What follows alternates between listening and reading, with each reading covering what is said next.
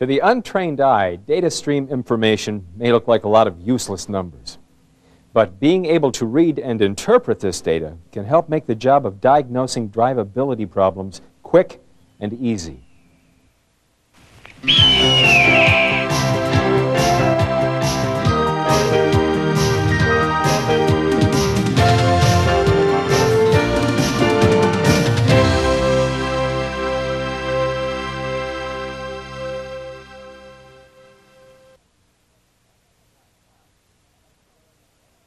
Hi, there's no question, drivability problems can be tough. That's why Buick Know-How decided to do a series on drivability diagnosis.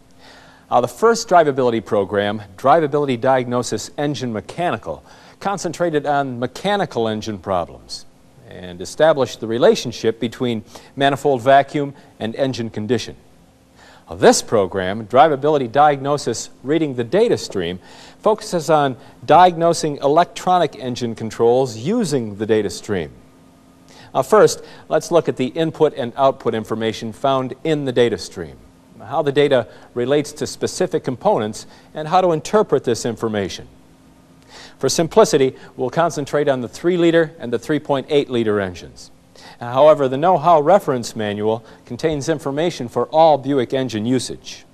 The ECM communicates with a scan tool or with a CAM's terminal through an ALDL connector, terminal E, or terminal M, depending on the engine, in the form of an ALDL data, or as it's more popularly known, data stream information.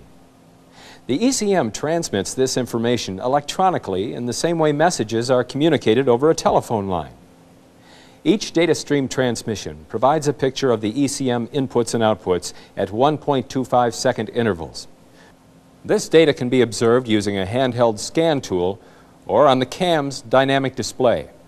Not all data contained in the data stream directly relates to actual ECM inputs or outputs. Rather, some data is designed only to provide information.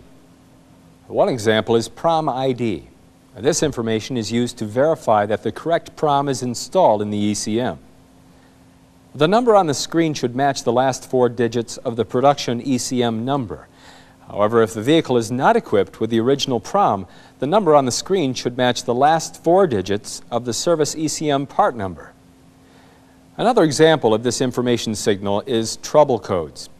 This part of the display identifies any trouble codes stored in the ECM memory. Of course, if trouble codes are present, you must refer to the appropriate diagnostic procedures found in the Buick Chassis Service Manual.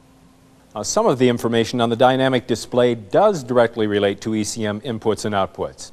One example is coolant temperature. The coolant temperature sensor input is displayed in degrees Celsius. On a warm engine running at idle, the expected reading should be between 85 and 95 degrees Celsius. Cars with electric cooling fans may reach 110 degrees Celsius in the stall. The coolant temperature sensor is a thermistor mounted in an engine coolant passage. A thermistor is a sensor in which the electrical resistance decreases as temperature increases. The ECM supplies one side of the sensor with a 5-volt reference signal and the other side with ground. Low coolant temperatures produce high resistance, and high temperatures produce low resistance. The more resistance, the greater the voltage drop across the sensor, which reduces the voltage signal at the ECM. Thus, the voltage signal at the ECM corresponds to engine temperature. This voltage drop is converted into degrees and displayed on the dynamic display.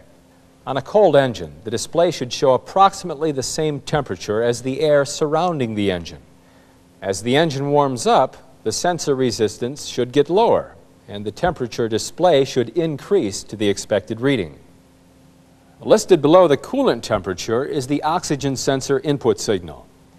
The ECM calculates how rich or lean the air-fuel mixture is using the oxygen sensor signal. The oxygen sensor is mounted in the exhaust system, where it monitors the oxygen content in the exhaust gas.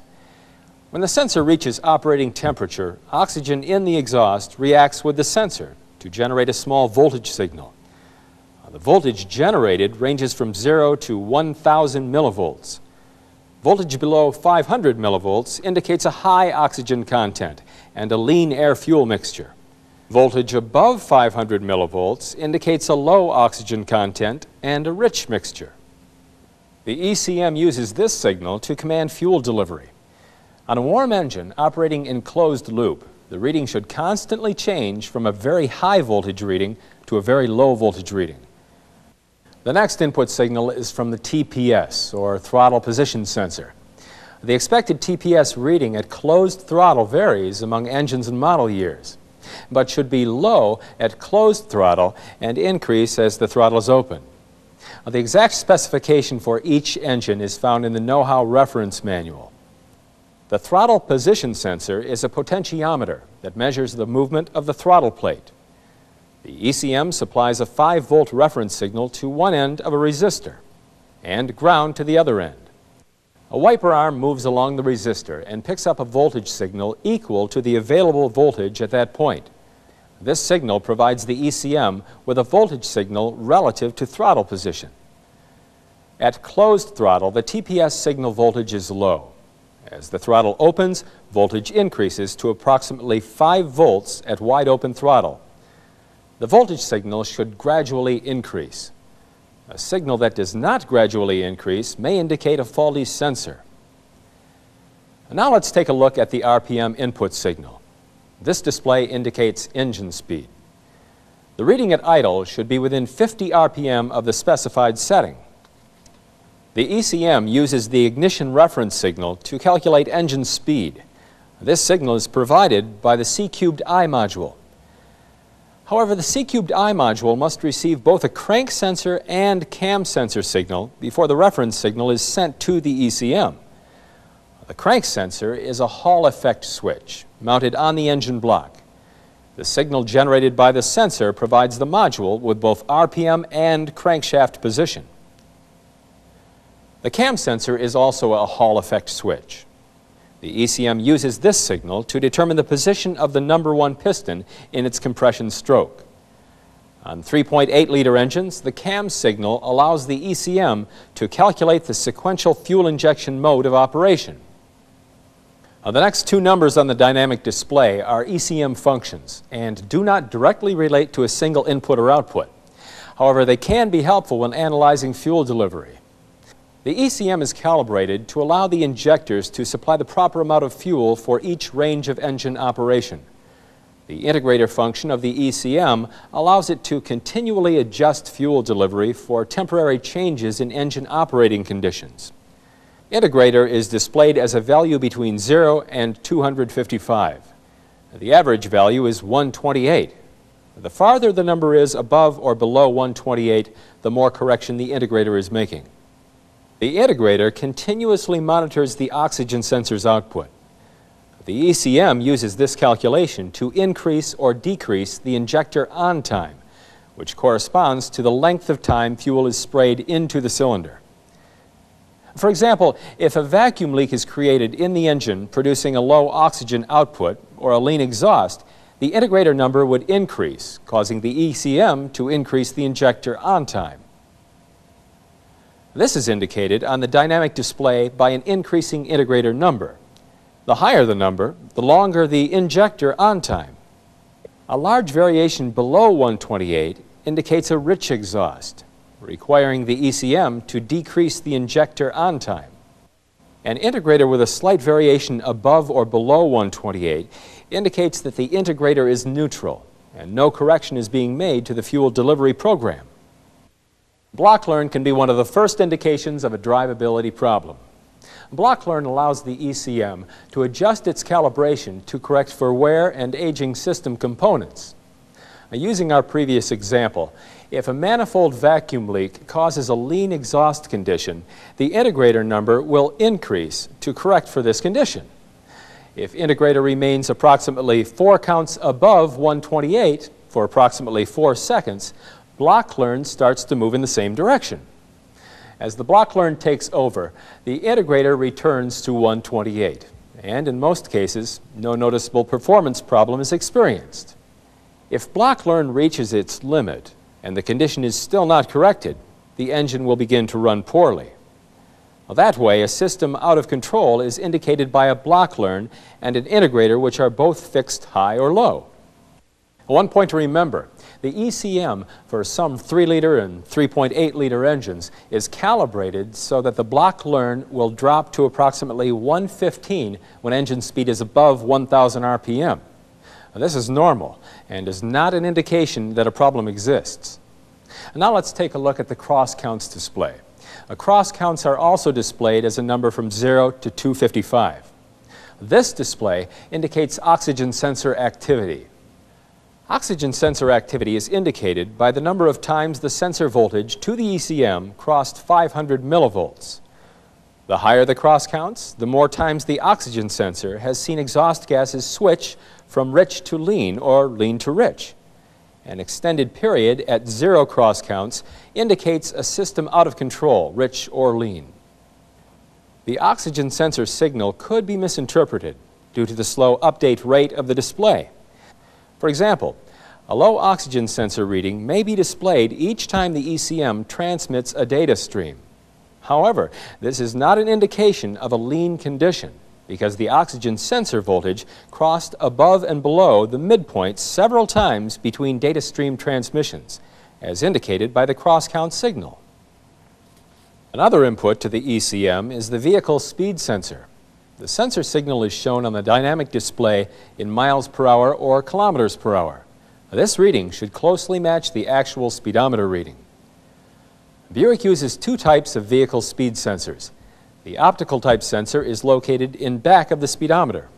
With the PM, or permanent magnet generator type vehicle speed sensor, the sensor is mounted on the transaxle. In both cases, the signal from the sensor is proportional to the speed of the vehicle. As vehicle speed increases, the frequency of the voltage signal increases. The signal is sent to the buffer, which amplifies it and converts it to a digital signal. The length of time between pulses determines vehicle speed.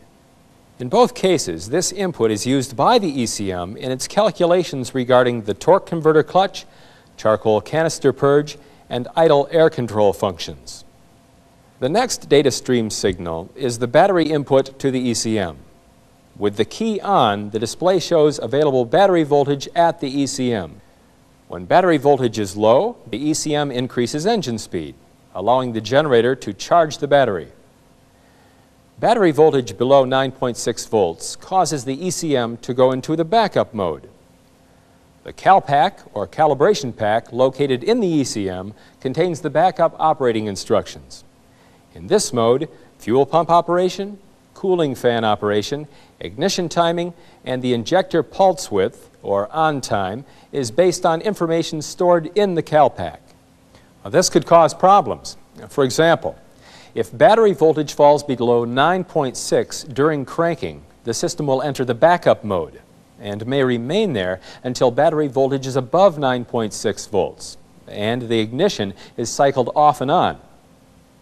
Now, the next signal on the data stream is airflow. This signal represents the mass airflow sensor signal to the ECM.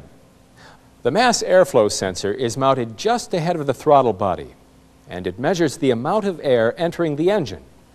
This information is used by the ECM to determine engine load.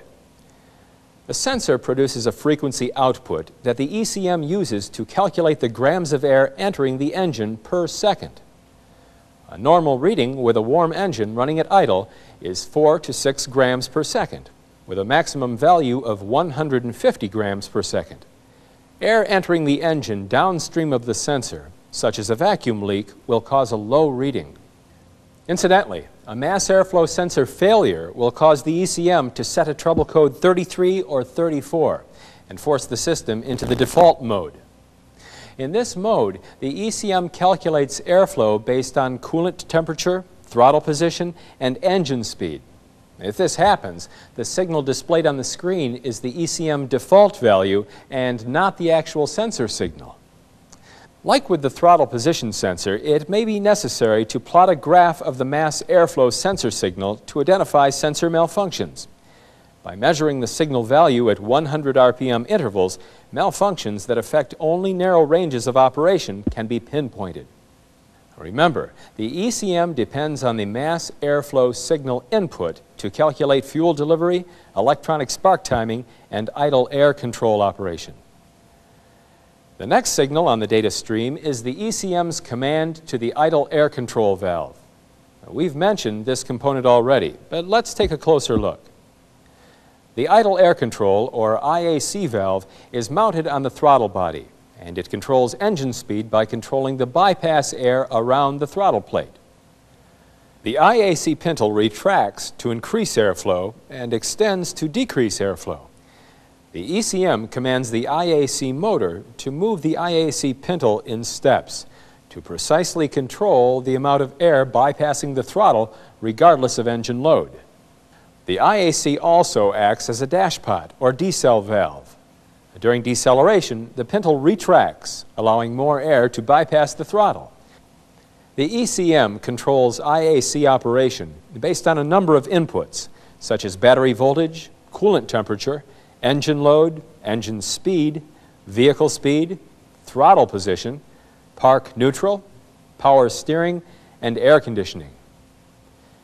IAC movement is displayed on the dynamic display in counts. The IAC counts represent the number of steps the ECM commands the pintle to move out from the seated position. The number should be high during engine warm-up and decrease as the engine warms up. In addition, the number should increase with engine load and when the air conditioning is turned on. A reading below 10 may be an indication of an incorrect minimum air rate adjustment or an engine vacuum leak. The next display is engine load, or LV8. LV8 represents the ECM's computed value for engine load and is displayed in counts 0 to 255. A low number indicates light engine load, and a high number indicates heavy load. The ECM computes this information based on engine speed and mass airflow inputs. Below LV8, the knock sensor signal is displayed. The knock sensor is a piezoelectric device capable of measuring engine vibration and then converting it into an electrical output. Inside the sensor, a thin piezoelectric ceramic disc is bonded to a metal diaphragm. Engine knock detected by the metal diaphragm applies pressure to the ceramic disc. The knock sensor responds with a voltage signal to the electronic spark control module, or ESC, that is proportional to the engine knock. When detonation is detected, the ESC module reduces the voltage signal to the ECM, and ignition timing is retarded. When no detonation is detected by the sensor, the ESC module sends a constant voltage signal to the ECM, allowing the ECM to provide normal spark advance. On the dynamic display, the knock signal may be displayed in degrees or counts. In the open or normal mode, the knock signal is displayed in counts. A stationary number between 0 and 255 is displayed when detonation is not present, and an increasing number is displayed when the ESC is retarding timing. In this case, the number is not important, only whether or not it is changing. Now let's move from knock signal over to EGR. The ECM's command to the EGR is shown on the dynamic display in percentage of EGR solenoid on time. EGR valve operation is controlled and monitored by the electronic vacuum regulator valve, or EVRV. This valve is composed of two parts, the EGR solenoid and the EGR vacuum switch. Manifold vacuum is supplied to the EGR valve through the EGR solenoid. The ECM turns the solenoid on and off. By varying this on-off signal, the ECM controls EGR operation. The EGR vacuum switch allows the ECM to monitor EGR operation. The switch is normally open, but is calibrated so when there is sufficient vacuum to open the EGR valve, the switch closes. The ECM uses input from the coolant temperature sensor, throttle position sensor, park neutral switch, vehicle speed sensor, fourth gear switch, and mass airflow sensor to control EGR operation. Now remember, too much EGR can cause stalling at idle or surge during cruise, and too little EGR can cause a spark knock. The next signal on the dynamic display is that of the manifold air temperature, or MAT sensor. The MAT sensor is a thermistor that measures the temperature of the air inside the air cleaner housing. Like the coolant temperature sensor, the ECM supplies the MAT sensor with a 5-volt reference signal and ground. When air temperature is low, sensor resistance is high, which reduces the voltage signal at the ECM. When air temperatures are high, sensor resistance is low and the voltage signal is high. Now, this signal is used by the ECM to control fuel delivery and electronic spark timing. The MAT signal should read close to ambient air temperature when the engine is cold and rise as underhood and engine temperature increase. The fuel mix signal is closely related to the oxygen sensor voltage. It indicates whether or not the oxygen sensor is sensing a rich or lean exhaust. If the oxygen sensor voltage is below 500 millivolts, fuel mix will display lean. If oxygen sensor voltage is above 500 millivolts, rich is displayed. Like the oxygen sensor signal, this display should constantly change from lean to rich to lean. Below fuel mix on the dynamic display is TCC, or torque converter clutch. The purpose of the torque converter clutch is to eliminate the power loss of the converter when the vehicle is cruising. It provides the convenience of an automatic transmission with the economy of a manual transmission. The heart of the system is the TCC solenoid located inside the transaxle. Battery voltage is supplied to the solenoid when the ignition is on through a 10-amp fuse and the brake switch. The ECM controls the solenoid by grounding the TCC circuit. With the solenoid energized, hydraulic pressure is applied to engage the clutch. With the solenoid de-energized, pressure to the clutch is released. The ECM controls TCC based on the inputs from several sensors. The ECM energizes the solenoid when coolant temperature is above 65 degrees Celsius, vehicle speed is above approximately 30 miles per hour, and the throttle position sensor signal is indicating a steady road speed. On vehicles equipped with a 440 T4 automatic transaxle, the third gear and fourth gear switches must be open. The dynamic display shows the ECM command to the converter clutch solenoid. This does not necessarily mean the clutch has engaged, only that the ECM has grounded the circuit. When diagnosing the TCC system, don't overlook common problems. For example, a TCC surge condition could be caused by a third gear switch circuit intermittently grounding, causing the TCC to engage and disengage. This shows up on the dynamic display as the TCC signal changing from on to off during a steady cruise condition. The next few signals on the dynamic display are switch inputs to the ECM. The first one, power steering, is a pressure-operated switch. When power steering pressure is high, the switch closes, sending a voltage signal to the ECM. The ECM uses this information to compensate for the additional load by increasing engine speed and turning off the compressor clutch to prevent a stall. On indicates that the switch is closed as a result of high power steering load. Off indicates that the switch is open with normal power steering load.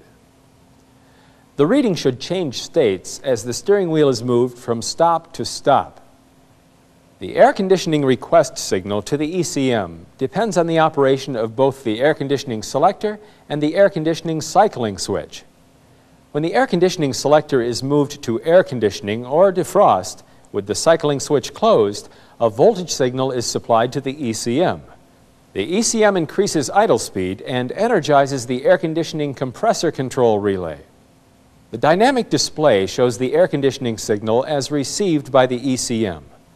On is displayed when the selector is moved to air conditioning. Off is displayed when the selector is moved to a non-air conditioning position or when the cycling switch is opened. The park neutral display indicates the status of the park neutral switch. One side of the park neutral switch is connected to ground, and the ECM supplies the other side with a reference voltage signal. When the gear selector is moved to the park or neutral position, the park neutral switch closes, supplying a ground to the ECM. When the gear selector is moved to reverse or drive, the switch opens.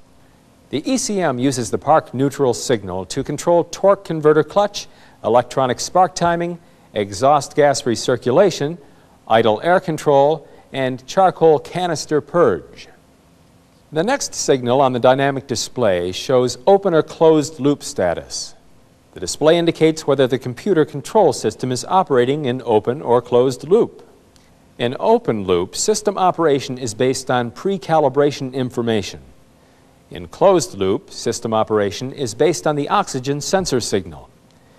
On a normally operating engine, the display should change to closed loop after a certain amount of runtime, when the coolant temperature is high enough and the oxygen sensor is active. At idle, the oxygen sensor may cool down, returning the system to open loop. However, increasing the engine speed should return the system to closed loop. The clear flood signal is neither an input or output. It indicates whether or not the ECM is in the clear flood mode. With the engine idling, the display should show off. When the engine is cranking below 400 RPM and the throttle position sensor voltage signal is greater than 62%, the ECM shuts off the fuel injectors. The display should then read on. The next two signals are used only on vehicles equipped with a 440 T4 automatic transaxle. The third gear switch is operated by hydraulic pressure. The switch is normally closed, providing the ECM with a ground. When the transaxle shifts into third gear, hydraulic pressure opens the switch. Operation of the fourth gear switch is similar to third gear switch operation. The ECM uses the third gear signal to control TCC operation. The fourth gear switch signal is used to control torque converter clutch and EGR operation. The third gear display should show on with the transaxle operating in third and fourth gear. The fourth gear switch should show on in fourth gear only. Now let's take a look at how to use the scan tool to read the data stream information that we've just discussed. There are several brands of handheld diagnostic scan tools out there on the market, and each one operates slightly differently. For discussion purposes, we'll use the OTC Monitor 2000 to demonstrate scan tool operation. The Monitor 2000 has a 9-character display window that displays data stream information and operating instructions. The tool is designed so that the instruction displayed on the tool leads technicians through each procedure. The scan tool power cord plugs into the vehicle's cigarette lighter to power the tool, and the tool communicates with the ECM through the ALDL connector. 8 LED displays just below the display window light to indicate the operation of specific system functions. The 16-key keypad is used to operate the tool, and the removable memory cartridges contain the programs necessary to test specific vehicles. The computer output gives the scan tool the capability for use in conjunction with the data recorder or other remote displays. To connect the scan tool, turn the ignition off. Install the correct memory cartridge and plug in the power cord and ALDL cable. Then start the engine and follow the display operating instructions. After the correct vehicle information has been entered, the scan tool will display Mode X. The data or test modes available for carbureted, TBI, and PFI vehicles are provided on the quick reference card supplied with the scan tool. Press the numbered keys followed by Enter for the desired test modes. And notice the available modes are printed on the quick reference card in both red and yellow letters. The test data for modes coded with red lettering appears on the scan tool display above the red bar. Test data for modes coded with yellow lettering appears above the yellow bar. The mode number appears on the display area above the mode bar. A comma before the mode number indicates that the test data is displayed in metric. Most scan tools automatically display data stream information in the special or ALDL mode, but also allow activating the other ECM diagnostic modes. With the Monitor 2000, the ECM diagnostic modes are referred to as diagnostic states. In the ALDL diagnostic state, electronic spark timing is advanced 10 degrees, idle air control maintains engine speed at 1000 RPM, canister purge solenoid may be energized, and the park neutral switch restricted functions are disabled. In the open mode or road test diagnostic state, data can be monitored without changing engine operation. For this reason, it's important to use this diagnostic state whenever possible. However, some systems display only limited data in this state. To enter a special diagnostic state, press the Mode key. The message, "Enter Mode X," will appear on the display. Then press 0 followed by the Enter key.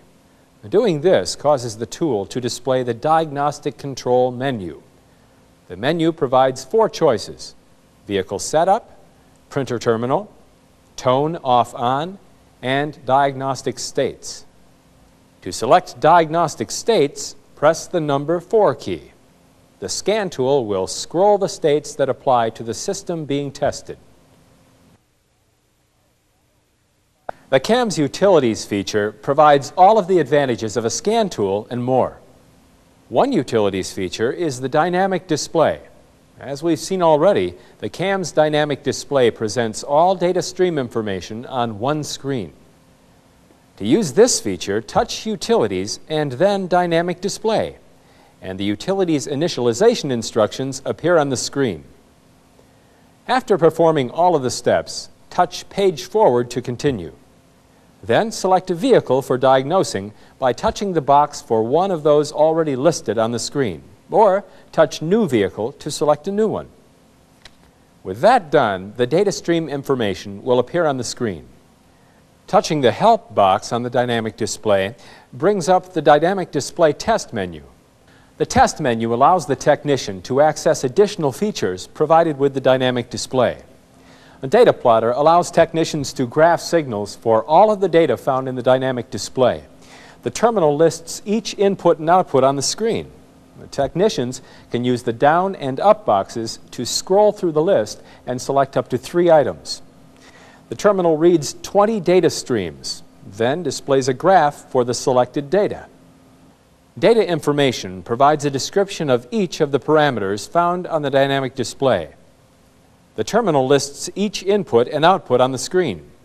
The technician can then scroll through the list and select the desired data, and the terminal will display a brief description of that data. The Highlight Selection feature allows the technician to highlight any of the parameters on the dynamic display. After touching Highlight Selection, the data list is displayed on the screen. The technician can scroll through the list and select up to 3 items, and the selected data will be highlighted on the dynamic display, allowing the technician to focus on only the desired readings. The Idle Data Check automatically tests all data stream data at idle. The CAM's terminal checks all of the data and determines whether or not it's within an acceptable range. Any item reading out of the acceptable range is highlighted on the terminal. The Special Test feature allows a technician to perform a variety of service procedures. The special tests include minimum error rate adjustment and MAF calibration check.